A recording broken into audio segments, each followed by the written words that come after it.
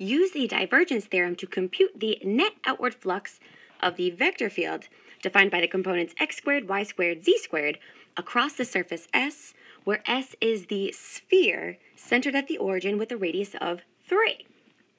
So, using our given vector field here, let's jump right in and compute the divergence.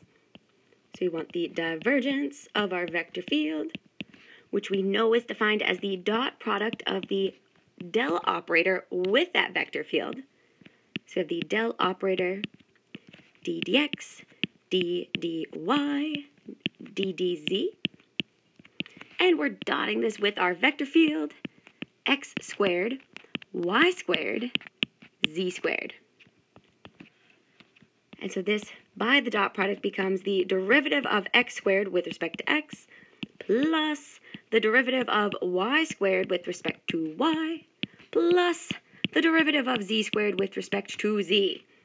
And this leaves us with 2x plus 2y plus 2z. So this is the divergence of our vector field.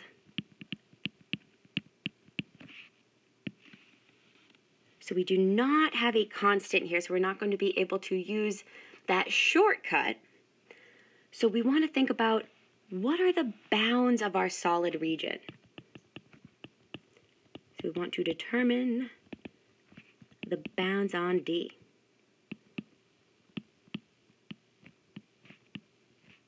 In R3. So looking back up at our given question here, we know that the solid region is bounded by the sphere, and we know that this sphere has a radius of 3. So thinking about triple integrals, if we have a solid region that is a sphere, it's going to be easiest to use spherical coordinates.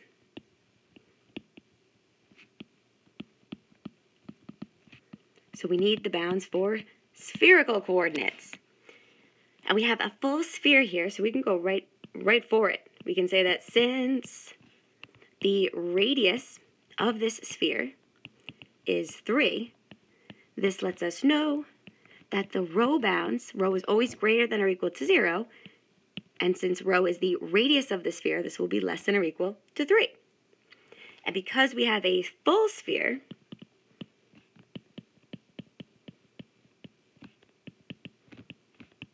we know that the bounds on phi and theta will be the standard bounds.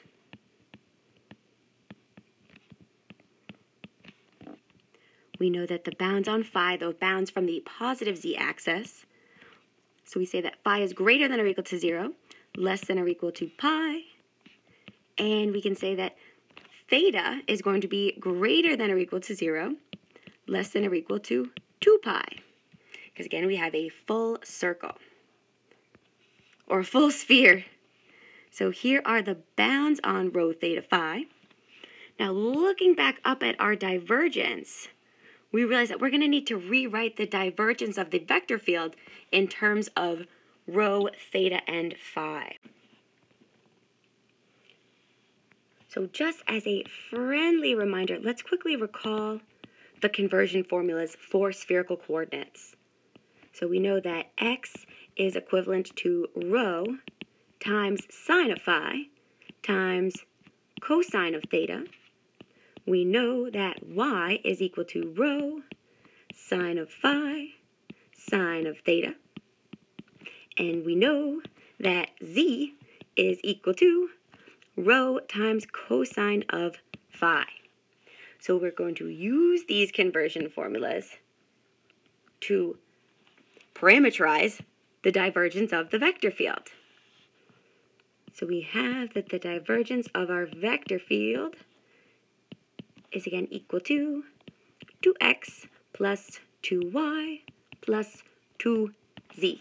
And we want to replace x, y, and z with rho theta phi. And just for safety, let's give ourselves plenty of room. So we can say that this is equal to 2 multiplied by rho sine of phi cosine of theta plus 2 rho times sine of phi, sine of theta, and last but not least, plus 2 rho cosine of phi. So we can actually even move this over a little bit. Oh, not too far though. So do we have a greatest common factor?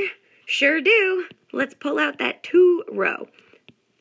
Again, just to make our integration a little bit easier. So this is 2 rho multiplied by sine of phi cosine of theta plus sine of phi sine of theta plus cosine of phi. And so this is the parametrized divergence of the vector field. So we have the necessary bounds, and we have the parametrized divergence of the vector field. So we are officially ready to set up the triple integral for the divergence theorem. So here we go. We're ready to evaluate the triple integral of the divergence theorem. So plugging in everything that we just found, we have our theta bounds are from 0 to 2 pi. The phi bounds are from 0 to pi. The rho bounds are from 0 to 3. And we found the parametrized divergence of our vector field to be 2 rho multiplied by sine of phi cosine of theta plus sine of phi sine of theta plus cosine of phi. And don't forget here, the differential in spherical coordinates is slightly different. We know that that's defined as rho squared sine of phi. Oh, we almost had it.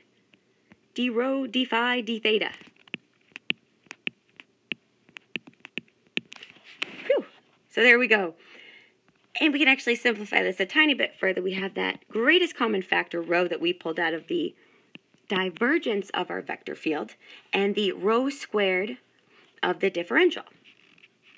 So this is going to be 2 times the integral from 0 to 2 pi, the integral from 0 to pi, the integral from 0 to 3 of sine of phi cosine of theta plus sine of phi sine of theta plus cosine of phi. And this is now rho cubed sine of phi d rho d phi d theta. Whew. So here we go. We're ready to integrate. Now just for convenience, I'm going to leave all of this where it is, because we're integrating with respect to rho first. So I'm just going to pull out the inner integral here.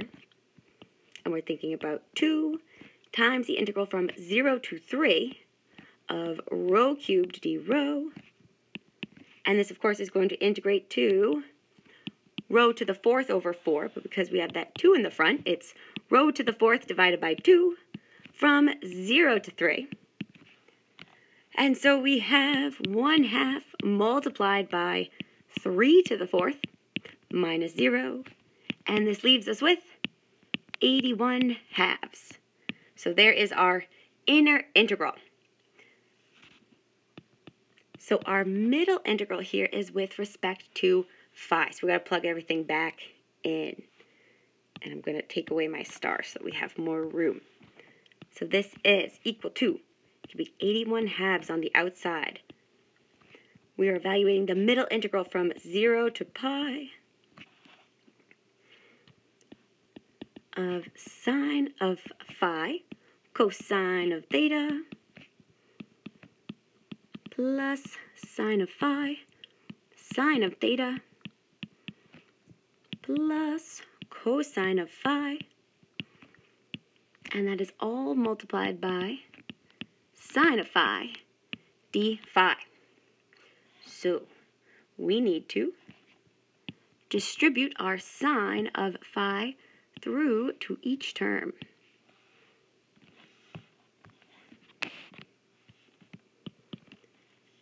So we have 81 halves times the integral from 0 to pi.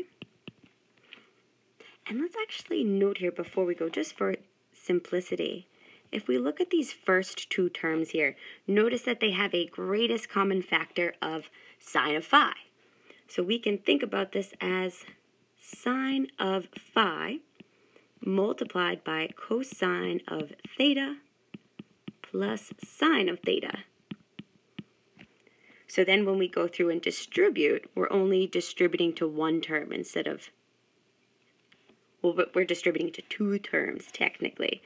This one being the first, and this one being our second. So, again, we have the integral for 81 halves times the integral from 0 to pi of, so keep this cosine of theta plus sine of theta out in the front, and that is now multiplied by sine of phi times sine of phi, so sine of phi squared plus sine of phi times cosine of phi d phi. And so we have some nice simplification here. We're going to need to use the half angle formula. So our half angle formula, and then in the second term we're going to need to use the double angle formula.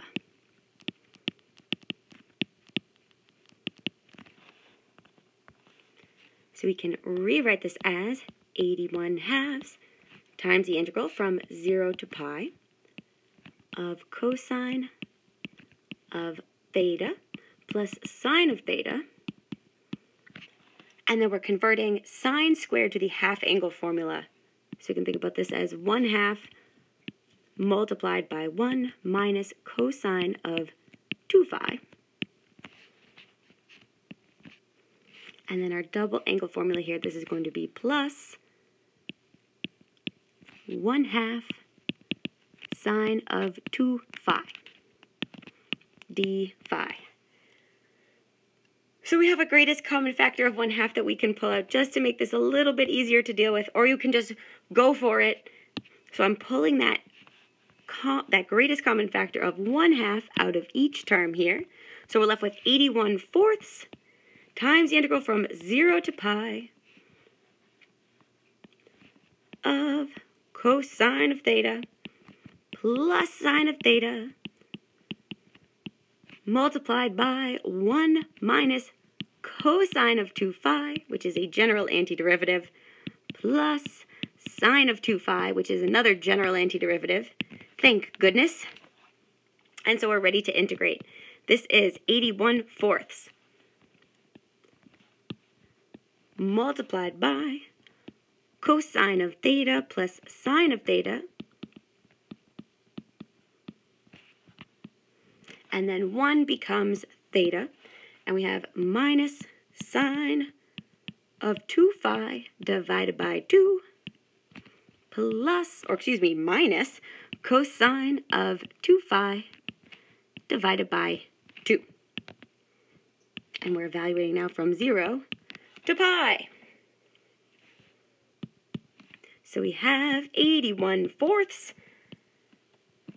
multiplied by cosine of theta plus sine of theta. And we're evaluating first at pi, so this will be multiplied by pi minus sine of 2 pi is 0. So that'll be 0/2 minus cosine of 2 pi, which we know cosine of 2 pi is going to 1. So this becomes 1/2. And now we want to do the same thing but with 0. So this is going to leave us with minus, so we still have this cosine of theta plus sine of theta. And this will be multiplied by 0 minus sine of 0 is just 0, phew, minus cosine of 0, which will go to 1. So we have minus 1/2. Phew. So what is this leaving us with? we have, and now we can give ourselves some more room here.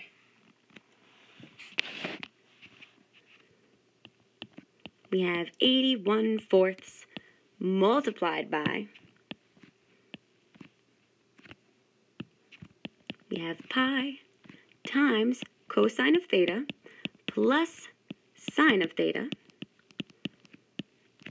and that's minus 1/2. And then since this is being multiplied by 0, this whole thing disappears. Just don't forget this negative multiplied by a negative will produce a positive 1/2. So these two cancel each other out to 0. And we are left now with 81 pi by 4 multiplied by cosine of theta plus sine of theta.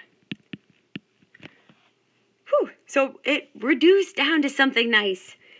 And we're officially ready to evaluate that outer integral, which is from 0 to 2 pi.